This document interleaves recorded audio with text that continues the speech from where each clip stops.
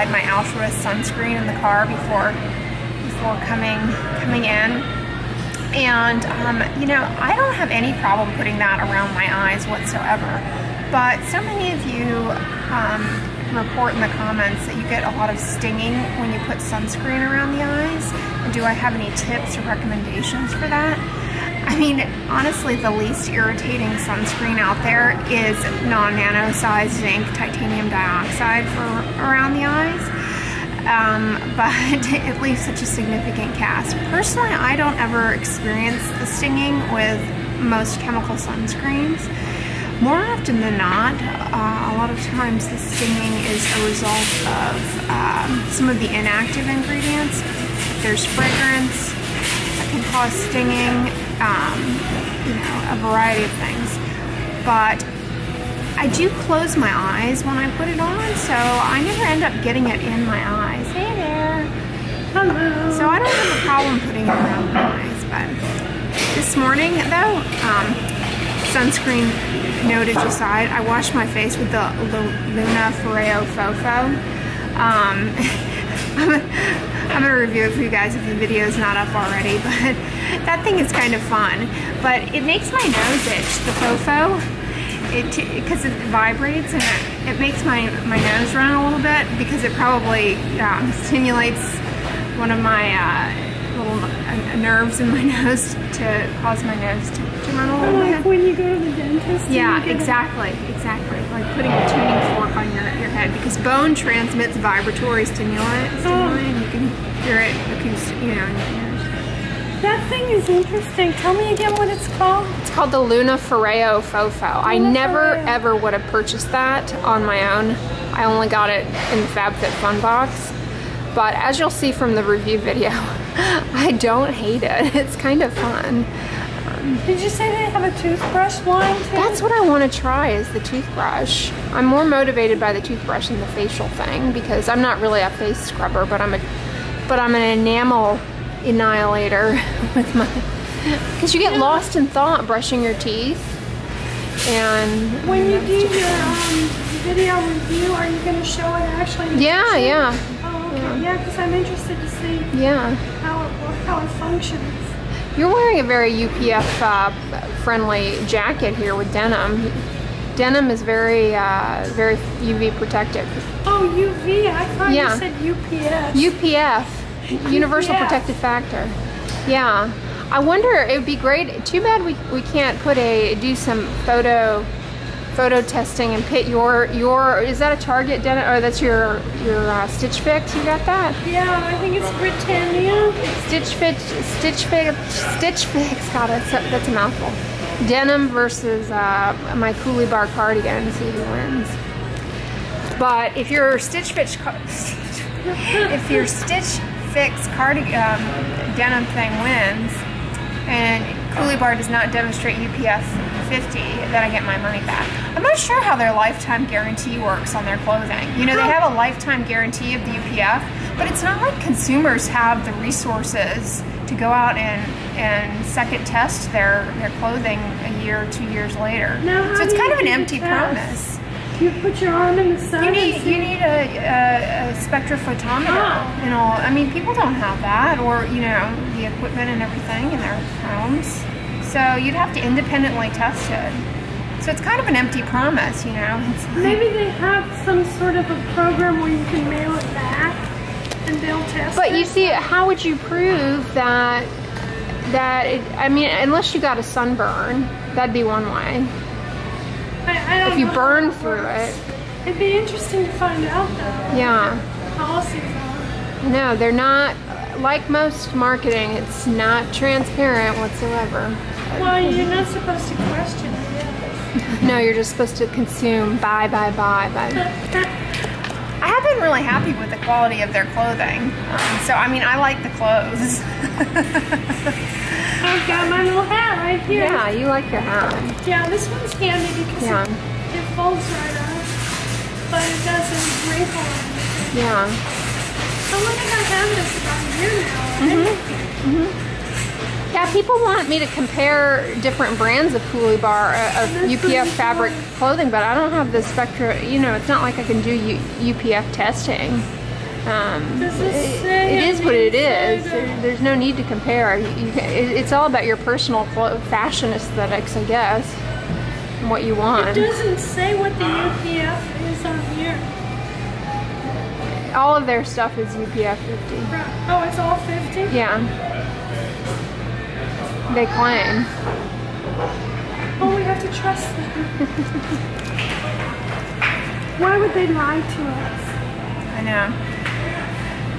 Well, they do. The thing about Coolie Bar is that they comply with the Australian guidelines for UPF. See, Australia has guidelines that manufacturers have to adhere to that are pretty strict. In the United States, we don't have that. Like, similarly, we don't have those mandatory guidelines for our sunglasses, whereas in Australia they do, and also Europe. You know, they're required. Their sunglasses are required. It's almost better to buy European or Australian sunglasses than American sunglasses. I mean, I would just have more confidence in them based on just the standards that they have there. I mean, I'm sure it all comes from the same ego in the sky. Yeah. Whatever. Yeah. But, oh, last night we went to Target. Got the bee in my bonnet to go to Target. You got some stickers. Yeah, I did. I'll show you all. I got some planner stickers in the dollar spot. Or what's it called now? The bullseye spot? Yeah, because there are a lot of things that are not $1. Yeah, my stickers were $3, which is fine. But yeah, nice. The bullseye something. I get so overwhelmed in Target. I just love doing a purple theme in my Whole Foods little Sunday breakfast bowl. I got the purple carrots. You know, they were labeling this as radish, but I think they meant radicchio, right? Yeah, that's not radish. Yeah, they said it's labeled as radish, but whatever. I'll forgive you, Whole Foods, for not saying that correctly. I have some dried blueberries, cauliflower, spiralized beets. At the bottom is a little bit of the tofu scramble, and then those are the dried blueberries, and I also have some black sesame seed seaweed flake shake. So that's what I'm having. And what did you get? I stuck with all veggies this morning. I started with that tempeh curry. Yeah. And then went up from there. These are the carrots. Yeah, the shredded brain. Yeah, they look really good, don't they? Yeah. And then my usual falafel. Your falafel. How's the coffee this morning? It's good. Yeah. It's much needed. The barista here, since we've been coming here, they got a new barista, what, maybe 6 months ago, and she's superior to the previous one. She does a great job. Yeah, she's very good. She doesn't make small talk either, which I appreciate. She just gets to work. Well, she's got to focus on it. Correct, yeah. We were lucky this morning though, it's not too crowded. The other one was too friendly. Like, I haven't had my coffee yet. Stop trying to make small talk. It's not possible. The local courts don't work. Maybe her hours changed or something, her schedule. Yeah. Hey guys, we're actually here at my new apartment. It's a little while before I actually move in, but I have the keys, so we're dropping some stuff off. So I thought it might be fun to show you all a empty apartment tour so you can see it before I move in, because it will take me some time to get situated in there, and that way you can see it empty and what it looks like. It's exciting. We're dropping off some sunscreen. Literally, that's what we're doing. I have sunscreen in the trunk that I just wanted to bring over here. Just in case. We gotta have our priorities. Alright, so it's obviously echoey in here because it's pretty empty, but it's the complete empty new apartment tour. It's the same square footage as my other apartment, which apparently is the smallest that you can get in this area. I really like small spaces because I don't like to have a lot of things, and I'm just used to small spaces as a person of one. But I think the layout is a lot more practical than my other apartment. I'm standing at the front door and it looks into the living room. There's like a little area here for a dining table, some overhead lighting, and we also have a closet here. I don't know if you can see this. Just a little storage closet. And then let's take you into the kitchen. kitchen I like a lot better than my other kitchen. It's just laid out with more counter space, and so it'll be easier to cook in here for me and to share fun cooking videos with you all, hopefully. Lots of cabinet space, and what I like about it in here as opposed to my other apartment is that the cabinets aren't all up super high where it's difficult to store things. They're just a lot more practical. So I have a lot more cabinet storage and a place for the Kosari. I mean, the majority of my time is spent either in the kitchen or at my desk. So I've got some new little kitchen items in here you may notice that I've never used before, and I've kind of just been holding out to. This is I know, inspired by Downton Abbey, but I actually bought this when I was in college at Tuesday Morning. It's a Wedgwood China set. It's very nice, so I'm going to start using it. I've decided. I bought it many years ago, and my mom has been holding on to it dutifully for me all these years, so I'm finally going to start eating off of it. It's just a mixing bowl that I happen to have. And then look, another Downton Abbey inspiration. One of you all sent me this cute little brown Betty, so I'm going to start using that now that I have somewhere to display it and to use it versus that at-risk apartment where everything was kind of precarious and I was always worried it would fall. But yeah, that's the kitchen. And then over here you come into the living room, and you all know I don't have a TV or care to get one. Let's just focus. So I purchased a desk that I'm going to put over in this area, and that way I can have a nice view out the window here under my little balcony area. And then I'm gonna get some seating for this area here, and potentially down the road a little dining table for there. But until I figure out what dining table I want, I'm just gonna make do with my little stools there at the bar for my own eating. But let's come out. I have a nice little outdoor space. If you'll recall, a big thing that I wanted was just a little like balcony type thing, and I have that here. So it looks out into this, there's like a nice little sitting area out there. You can go and lounge in that hammock thingy, and there's some big outdoor chairs, and they're fun little lights and that kind of thing. So, not that I'll ever go sit out there in the sun, but yeah, I'll get a fair amount of light here for having some little plants. And then I also have a storage closet out here, which is wonderful. So I can keep my Christmas tree in there. Maybe. I don't know, those of you who have lived in Texas longer than me, how well do things hold up in those storage closets outside?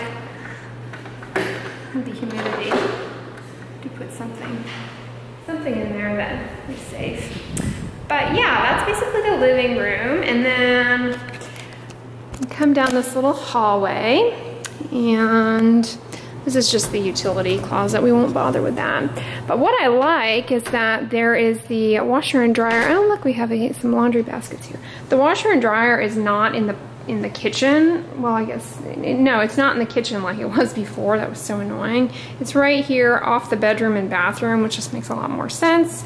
And I love that it has a continuous shelf above it versus my other one had that water cooling thing in there. It's just annoying. Here's my bathroom. I have a better counter space in here, and you know, a tub and a shower and the loo. And I have a little closet here, storage underneath. I really don't keep anything in my bathroom aside from like toothpaste and Band-Aids. There's very little that I store in my bathroom.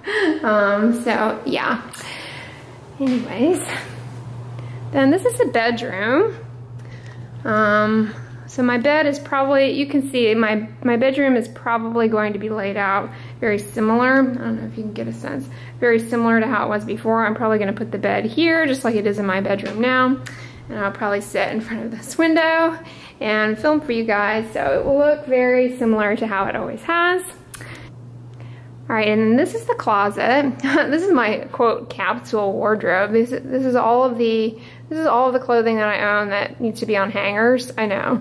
I could probably even pare it down even further because I don't wear some of this. I wear maybe about a third of it on an ongoing basis. But I just have everything all in the same color from Ann Taylor. And anytime I have to go somewhere, it's easy to know what to wear. I have some shoes here that I wear if I have to give a talk. I've never worn them outside, as you can see. I don't like wearing high heels. There's some sunscreen up there that will be a permanent location, but I'm hoping to take down this white shelving and maybe get one of those pretty little things to just hang those pieces of clothing that I have, since I'm not a big hanging clothes person. I think that comes from having lived in tiny apartments in New York. You really start to pare down your wardrobe to what you need. And here you need even less because you don't have to have a whole winter wardrobe as you do in New York. So that's nice. But yeah, that is basically it. So it will take me some time to get settled because I'm always slow to come around to those kinds of things. But yeah, what do you think? Oh, I love it. You like it? I want to move over to this apartment complex. I have FOMO, I guess, or green-eyed monster a little bit. Let's show them the lap pool. I have a lap pool outside. This is going to be really good for you. Yeah, I have a lap pool right outside. We'll show them that. Yeah, and they can see you have this little Zen garden out Yeah, there, I was showing them that. I want to try the swing. Oh, okay. And then out here I've got a little lap pool actually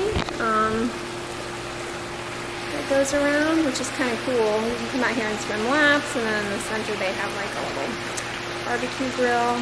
And that's the gym over there, which is nice. I can either access it from outside or I can go, there's a door inside that you can get into the gym as well. The gym is really nice.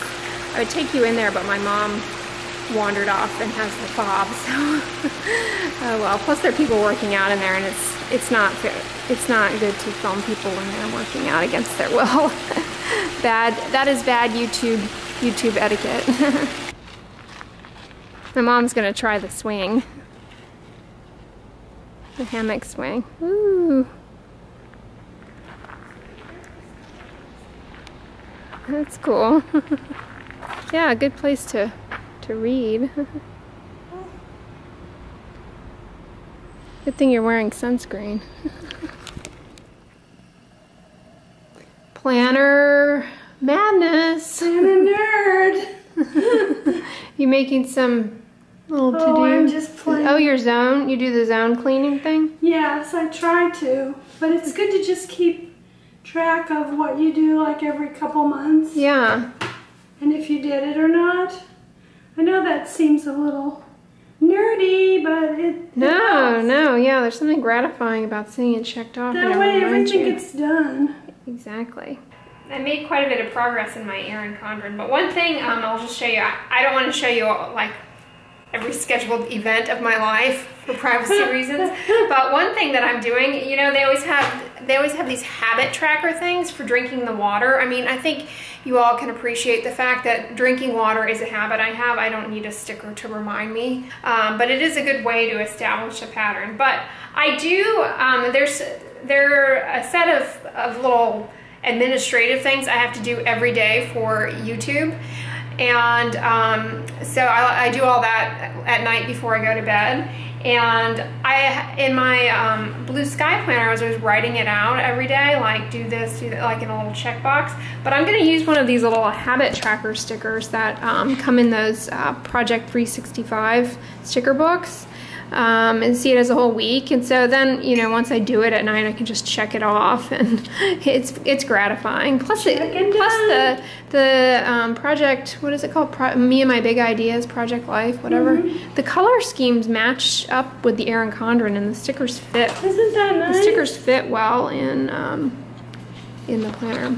But yeah, and then there's also, this is like a due date. I have a due date for a report I have to get in for a project I'm working on that is due that day. So yeah, use that. But these are the stickers that I got at Target yesterday in the dollar spot. Some of them are a little cheesy, but a lot of them are ones that I use. So here you can see they have the little checkbox thing. And this doesn't even say habit tracker, which is nice because it's not really a habit. It's just something I like to check off daily.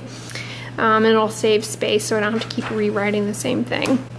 And it has a lot of to-do boxes that I sort of like as well, because you can put that at the top of your to-do list to mark it off. I love these little lists too. And then they also have a big one for me is email today. They had some good stuff at the $3 spot. I think Target should come out with a time yesterday.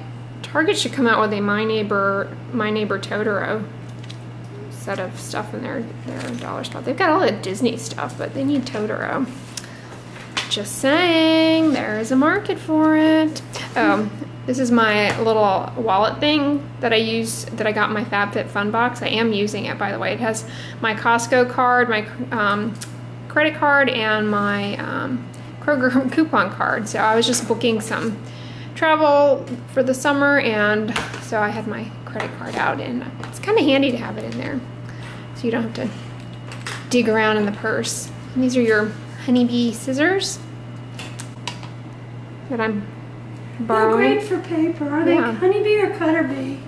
It says honeybee. Oh, okay. I thought they were cutter bee. I don't know why. Success. EK success. Well, we're gonna have a little lunch. My mom made another one of your sandwiches. Yeah, I'm having a repeat of the sandwich I had yesterday with the hummus, fresh tomato, and spinach. Ooh, that looks good. And those are some of the Trader Joe's pickles? Yeah, I really like those. They're spicy. Yeah. Yeah, you like that bread. Yeah, oh, this bread is my new favorite. Yeah, it's good. It's the German bread in a brick. Exactly. We can't remember the name of it. We showed it in yesterday's vlog, though, so if you're wondering, go back to yesterday's vlog. I showed a picture of it. Yeah. Where they have, you know, the sauerkraut and things like that. Yeah. Speaking of sauerkraut, I made myself a salad with romaine, and these are some green beans that were actually frozen, and I just heated up in the nuked in the microwave. Baby carrots, some sauerkraut, fresh tomato, because it's that time of the year, and some Kirkland Signature hummus there. And oh, we got these, I bought my mom some LaCroix since I always drink it when I come over here and feel guilty, so I replenished her stock, and we're trying this passion fruit flavor. It tastes just like fruit punch, you know, like fruit punch in quotes, like Hawaiian punch. It tastes exactly like that. It tastes nothing like pitaya or excuse me, it tastes nothing like passion fruit, but it tastes like fruit punch, didn't you think? Yeah, you're drinking it now? It's good. You put it in a glass because you're civilized. Yeah, I'm not going to drink mine out of the can, but I wanted to show the can. It is, it's very good. Yeah. Bon appetit! It's not too bubbly. Yeah.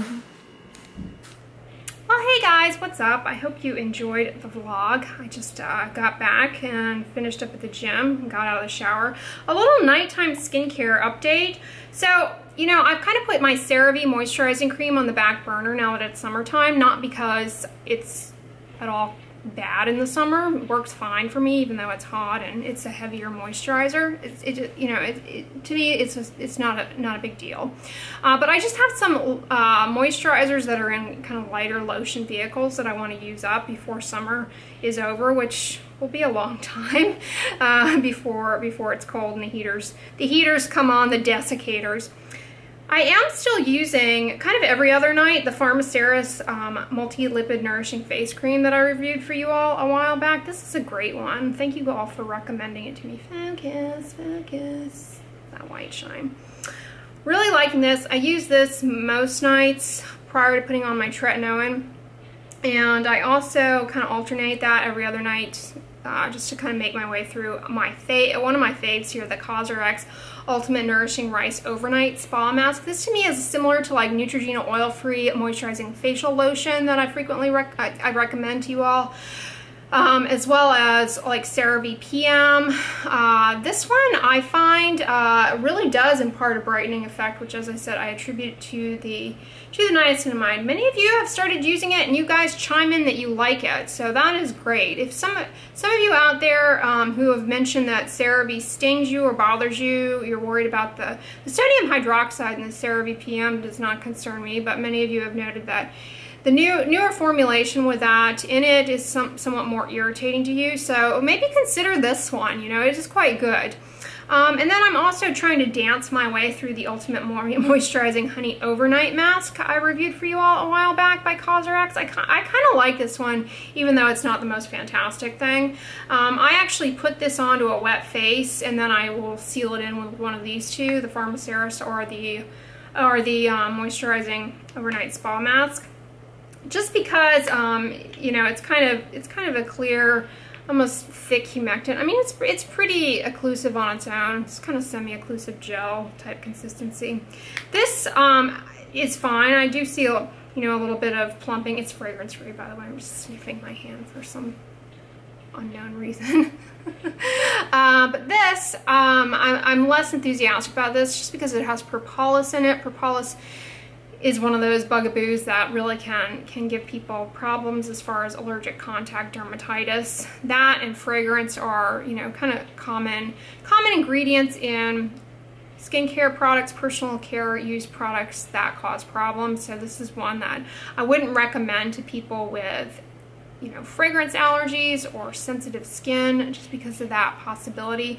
I wouldn't recommend it in the setting of like excessive irritation and peeling from tretinoin. Your skin is really kind of susceptible then. I'm out of the woods. For me, I'm out of the woods in terms of that period. That really never occurred excessively for me. I had a little bit of peeling, but not much in the beginning. But you know, my background, skincare habits were more, as I elaborated in other videos, were more kind of set up to handle it. So it wasn't as problematic for me. But this, you know, this I would not recommend in that setting, but otherwise it's okay. I mean, it's fine to put on under a moisturizer here and there.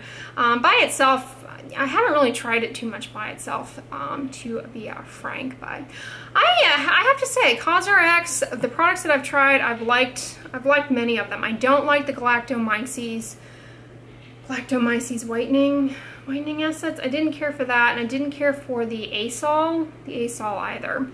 But many of you use their, they have a BHA face wash that many of you use, but it has a very low percentage strength of salicylic acid in it. But many of you like that one, so that's good. And then the other product that I'm motivated to try, they have a polyhydroxy acid moisturizing cream that I'm motivated to try, if you'll recall from my alpha hydroxy acid video. Polyhydroxy acids are sort of a derivative of alpha hydroxy acids that exfoliate much more superficially and are very, very gentle and simultaneously very moisturizing.